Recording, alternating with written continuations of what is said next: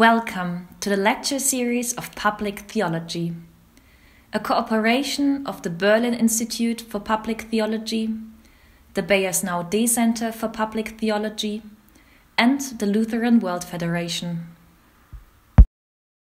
The public in public theology, dimensions of a contested concept. This lecture is part of a lecture series on public theology in an international and intercontextual vein. Ladies and gentlemen, dear brothers and sisters, I'm very happy to be able to talk to you today. My name is Torsten Meireis. I'm a Christian theologian, a Protestant minister, and I teach systematic theology here at Berlin's Humboldt University. Additionally, I serve as the director of the Berlin Institute for Public Theology. Today, we're going to be talking about the public in public theology. Why do we address the question of the public anyway? Well, for Christians, it's not very hard to see. For instance, in the Gospels, it's evident that Jesus teaches and performs publicly. Look at Luke 5 or at Matthew. Of course, the apostles, Peter preaches publicly. Consider Acts in the 2nd chapter. And Jesus even commands us in Matthew 28 to teach and preach publicly. All the world, he even says. So the public seems to be something that is self-evident in Christian theology at least, but maybe also in other religions. But I think it's not quite that easy. What do we mean if we talk about the public? Our friends, our community, our neighbors? What if they're not Christian? Do we talk about the populace of big cities like Berlin or Lagos or Mumbai? And of course also we know that addressing the public is not that easy. It has to do with power. Who gets to teach and preach and talk publicly? And what is the public anyway? So we will be talking about the concept of the public today. And in the end of this lecture, we will address the question why it might be sensible to have a branch or a discourse of theology that talks about public theology. I'm very happy to be talking to you. Enjoy the lesson. The first slide gives an overview of the structure of this lecture. As I'm well aware of issues of perspective and the need to provincialize Europe, so to speak, I'd like to start my reflection on the significance of the term the public in public theology with an example of public debate from my context. A debate in which problems of the global north and south collide and merge, and which mainly happened between 2019 and 2021. The main religious groups I will be referring to are, due to my context, Christian churches, in particular the Evangelical Church in Germany, that roughly represents a quarter of the German populace. Taking this example, I will then look at what I understand as dimensions of the phenomenon we call the public, and point to an inherent tension in the concept of the public. This will then lead me to the concept of the public proper, which I will suggest to define as a critical and regulative term, necessarily incorporating difference. In a fourth step, public theology is depicted as a discourse paradigm reacting to changes in the nature of the public over the last 50 years. And finally, I'll try to map some challenges for Christian churches. Now, on the first slide, you see a picture of a boat. Our voyage takes us to the Mediterranean Sea. It is one of the places where worlds and problems collide, resulting in people dying. Migrants fleeing from civil war, political persecution or economic need, but not eligible for legal ways of entry, try to make the passage from Africa to Europe in an attempt to survive and find a better life. Often their need is exploited by human traffickers that take all their money and leave them on rickety boats on the open sea.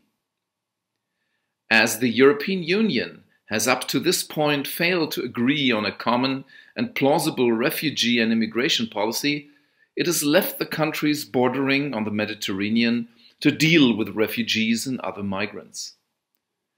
Rescue ships putting into port in European harbors are often turned away, as the shipwreck usually happens closer to the African as the European border, and maritime laws state that rescuers need to put into the port closest to the actual wrecking. But high death tolls remain an ongoing atrocity and moral scandal. Protestant bishop and Evangelical Church of Germany Council Chairman Heinrich Bedford-Strom has publicly declared, "Distress knows no nationality." And, as you can see on the next slide, a Christian initiative led by the Evangelical Church in Germany is teaming up with a number of other NGOs to equip an additional rescue ship under the hashtag #WeSendAShip. This initiative has been noted in all of Europe and spurned a fervent public debate, especially in Germany. While some contend that this is a beacon of humanitarianism, you can see the placard on the right side of the slide, others see this initiative as condonement of human trafficking by the Church. Some, but by no means all of the latter, come from a conservative or even nationalist point of view. In the public debate, a number of controversial normative issues are at stake, which can be seen in the next slide. They concern the understanding of the case itself, but in a wider perspective, also the image of religious groups, the state, and questions of the common good. A number of issues publicly debated in Germany are close to the case in question. Some may and should be solved by getting a clear grip on the facts, but most of them are normative in character. Is sending out rescue ships just an act of mercy and of help to the drowning? Or does it involuntarily help human trafficking gangs? Should it be understood as an act of mercy without political implications, or as an act of protest against an inhumane European policy towards migrants?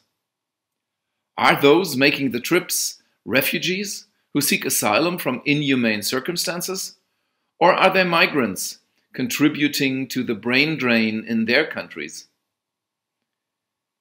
In a wider perspective, even more general questions are concerned.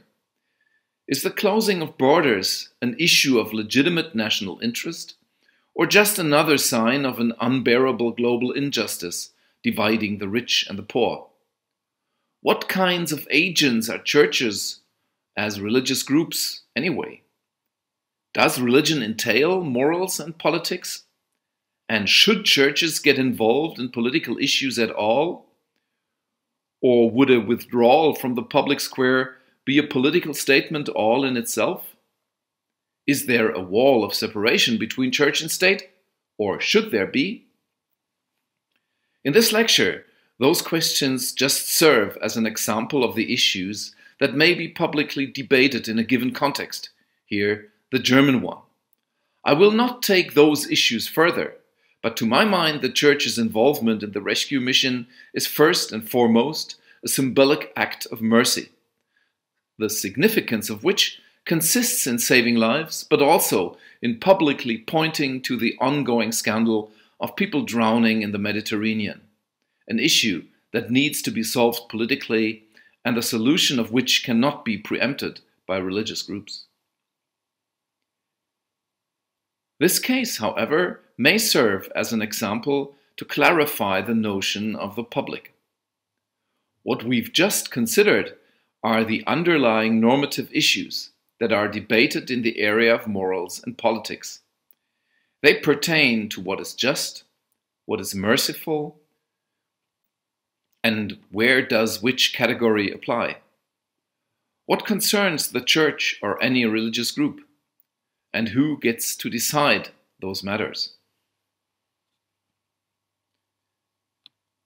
But, as the 7th slide shows, there's another dimension to the public, as the public usually doesn't simply mean everybody.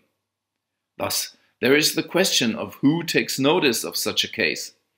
Many people in Germany will not have ever even noticed this issue, as they are not church members or not interested in politics. Others may not take the different aspects or dimensions of the issues into account, as they are in some way biased or simply too fatigued from work to care. They rely on tabloids, Twitter, or other internet channels that report in often emotionalizing and spectacular ways to attract attention. A debate like this may mainly touch the circle of well-off and well-educated intellectuals who have access to German and EU-wide journals, some committed church members and activists. Many of those concerned, in this case migrants and refugees waiting in Tunisian or Moroccan seaports, may not even be aware of this debate, let alone take part in it. That brings us to the 8th slide, the aspect of power pertaining to what we call the public. As we've just seen, not everybody has the same cultural, social, or simply financial resources to partake in such a debate. Not everybody will be able to make him or herself heard. While migrants and refugees may lack the means to make themselves heard, a large church may not. And if a well-known church leader, a bishop like Heinrich Bedford Strom, goes public with such an issue in a country where the statements of a large Christian community are appreciated, the media might react, because in a context like Germany, conflicts in a large Christian church still command public attention. But power is never just innocent, and the question who talks or may talk for whom isn't innocent either. Thus, a commitment like the one depicted, "We send a ship," may be seen as advocacy for those in need, but it may also be seen as paternalism. But then, not doing anything might just be cold-hearted neglect. Going over to the 9th slide, if we take a step back from the concrete case in question, we can generalize a bit and thus get a grip on the concept of the public as it pertains to public theology in our example. Empirically, we need to notice that there is never only one public, but there are always many publics with different participants and varying rules and languages, so to speak. The articulation of what is seen as important or plausible is for that reason fragmented. Similar issues, how to deal with foreign people coming and seeking shelter, may be discussed quite differently in a pub in southern Bavaria, Germany, in the parliament of Johannesburg, South Africa, in a chat room on Facebook, or a town square in Indonesia. As we produce the public by gathering virtually or in co-presence and communicating, we do so in divergent ways. The second aspect we need to be aware of, and this is the 10th slide, is that in the constitution of the public, or the different publics to be more precise, power is always an issue. The ideas discussed in the Indonesia town square usually are of less consequence as those debated in the South African parliament. Sometimes discussions are prohibited by force, or the practice of nonviolent communication is virtually unknown. In national or global perspective, big media or internet platform corporations, or states for that matter, may act as door wardens. On the internet, those who can employ web designers and technical experts to actively promote their content will have more resonance than those who can't. And of course, the normative issues mentioned above are not debated by angels who have no material interests whatsoever, but by human stakeholders fighting for economic, political, or social success, for their purses, their power, or their causes. A church that's set up as a large and wealthy organization may well have more impact than a poor one. A political party that's sponsored by billionaires may have more momentum than one that lacks such support. Even wealthy or powerful individuals may make a difference. Thus, empirically, the public, or better, the publics, are always spaces of conflict in which power is asymmetrically distributed when arguing about what may be seen as the common good. But even though there is not one public in which only the best argument counts, we talk about the public as a place of common deliberation. We do so in spite of the fact that there are always multiple publics, and power to articulate and convince is even unevenly distributed. We do so in spite of the fact that the public is a fragmented space of articulation and a space of conflict characterized by uneven distribution of power. Talking about the public in that way does make good sense, however.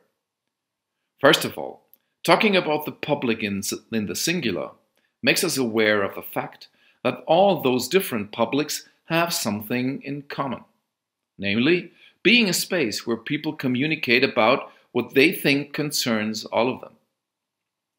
Secondly, the singular transmits a normative criterion, stating that all those concerned by rules that govern our cooperation should have a say in the formation of those rules, equal access and power in the deliberation of those rules. So, as the 12th slide shows, the concept of the public is a concept that incorporates differences. There are many publics, leading publics and counter-publics. Many communicators are more powerful than others, but what we call the public is always about what is seen as common. And the normative idea of the public, which does play an important part in public theology, delivers an important criterion to criticize fragmentation and power asymmetry, and claims to universality by particular interests. And it does so to the benefit of those who are excluded, or whose voice is marginalized in such discourses. With the philosopher Immanuel Kant, we may call that concept of the public a regulative idea. It includes differences between a normative and a factual dimension, between plurality and singularity, between equality and inequality, but highlights the common denominator and gives rise to the critique of power and fragmentation. And it is the critique of power and fragmentation that informs theological, feminist and post-colonial critiques from different perspectives, reaching from Karl Barth and Dietrich Bonhoeffer to Dorothee Sölle, from Jürgen Moltmann to Donna Haraway, and Chakravorty Spivak to Walter Mignolo, Achille Mbembe, or Tinjiko Maluleke. In a way, the criticism just mentioned turns Enlightenment critique against the blind spots of Enlightenment, and rightly so.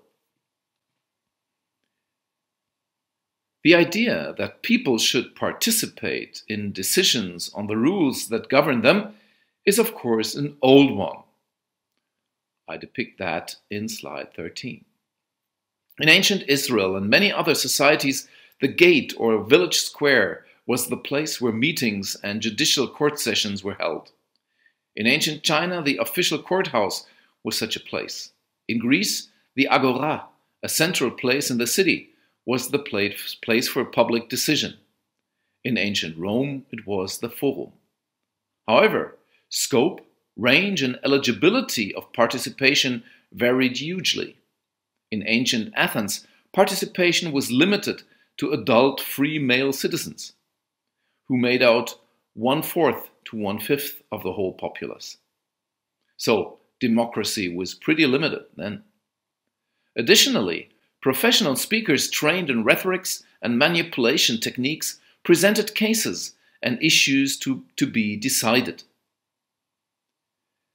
In the tradition I come from, the idea of general and universal participation is attributed to Enlightenment times. In the German-speaking world, Protestant ministers were important figures in the Enlightenment movement, taking the promise of the Gospel of John, the truth will set you free, at face value. But of course, Enlightenment tradition had quite large blind spots. Women or non-Europeans usually weren't considered eligible, but the concept of universal access was eagerly grasped by many of those excluded and turned against Enlightenment theoretics, and again, rightly so. Thus, systematically, the concept of the public carries a tension between regulative idea, one public with universal access, and the empirical reality, which may then be criticized along those lines of the regulative idea. But, as slide 14 shows, since the global spreading of literacy, mass media, and the internet, the public has changed. An expansion and intensification of publics has taken place. The term expansion signifies that so many more people than before can participate in all kinds of public displays and discourses globally, having access to ways of life far away. The concept of intensification aims at the fact that with the internet, many more people than before are able to send as well as receive, and thus to produce publics of their own, albeit mediated by corporation or state-based platforms and providers. As depicted in slide 15, public theology as a paradigm of discourse reacts to the global expansion and the intensification of the public. Even though deeply contextual, it takes on the challenge presented by the fact that communication about the love of God or the meaning of a life devoted to serving one's neighbor isn't just regional anymore, or limited to certain people who preach and others who listen, but that it becomes global and gives much more people the chance to participate actively. At the same time, public theology reacts to the fact that this type of expansion and intensification of the public brings about an increased pluralization in religion and worldviews. In societies up to this point predominantly Christian, like the United States of America, Muslims come to the fore, and people with atheist or agnostic worldviews appear. In others, predominantly Confucian or atheist like China, Christianity spreads. In countries with diverse religious affiliations, the relations between corresponding groups become more dynamic. Looking at the public in public theology from a Christian perspective, three challenges appear to my mind. Firstly, and this is slide 16, all humans, regardless of gender, ethnicity, creed, are addressees of the love of the creating and redeeming God in Jesus Christ, and thus endowed with an inalienable human dignity. Consequently, everybody should have the right to participate in the communication on and ultimately the making of the rules that govern their lives. As we are called to be holy as God is holy, Christians should direct their efforts at the contribution to a public, and that means many publics, where everybody has the right and gets the opportunity to participate, unless this participation is directed at destroying the public. Secondly, that implies a self-critical perspective. As Christians know about the power of sin, that holds especially true in contexts like mine, where Christianity appeared as Christendom, was deeply involved in struggles for power and needs to face responsibility, as it became guilty of partaking in crimes like colonialism, racism, slavery, the discrimination of fellow humans on grounds of religion or gender, and even in the exploitation of earth itself. By the way, my reflection on those topics and my position as a male and white Protestant Christian theologian from the global Northwest has been sparked through the contextualization debate of the late 1960s and 70s in the World Council of Churches by theologians like Shoki Ko and Justin Upcombe. Together with other scholars, sociologists like Pierre Bourdieu, for example, they led me to think about a contextually aware theological formation in Germany, which I tried to explore in my dissertation thesis. But back to our issue. Thirdly, to my mind, the lesson taught to Western Christianity in its history pertaining to public theology runs something like this. And I refer back to Martin Luther and Reformed theologian Karl Barth here, albeit informed by philosophical and postcolonial critique. There are two ways Christian churches may stray from the right path in dealing with the public. One is what Barth called church in excess.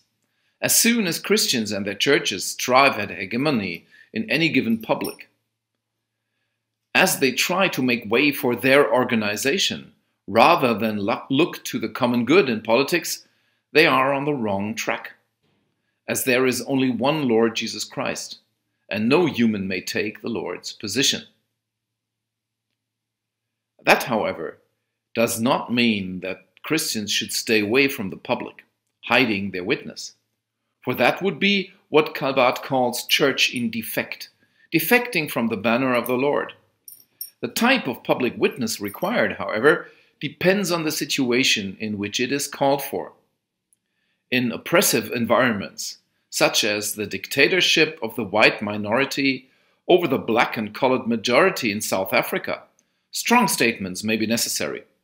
Thus, the Dutch Reformed Mission Church in South Africa drafted the Belhar Confession in 1986, rejecting the, quote, separation of people on the grounds of race and color, unquote, as an obstruction of the ministry of reconciliation in Christ. Thus, the Confessing Church in 1934 drafted the Barmen Declaration, rejecting the totalitarian state's claims in the oppressive situation of a dictatorship of a majority of Germans over a minority of other Germans. In more participative environments, even if they are less than perfect, like contemporary South Africa or contemporary Germany, churches may enter public debate as particular members of civil society among others, humbly giving witness and accepting criticism without demonizing it.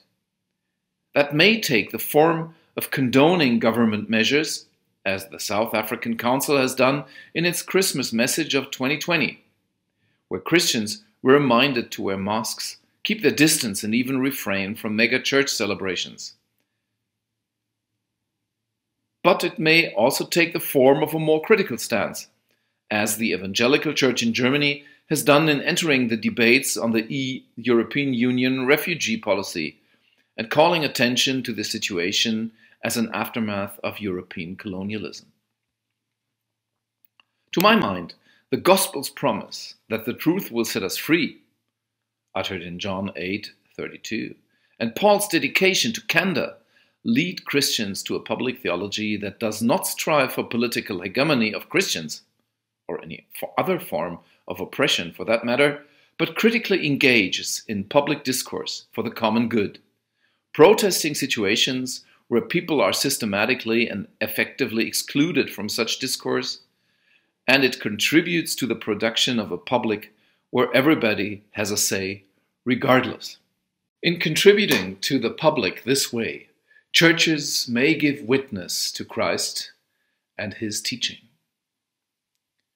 Thanks for listening in. I hope you enjoyed the lecture.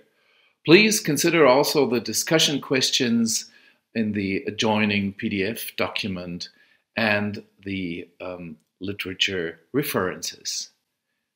God bless you all.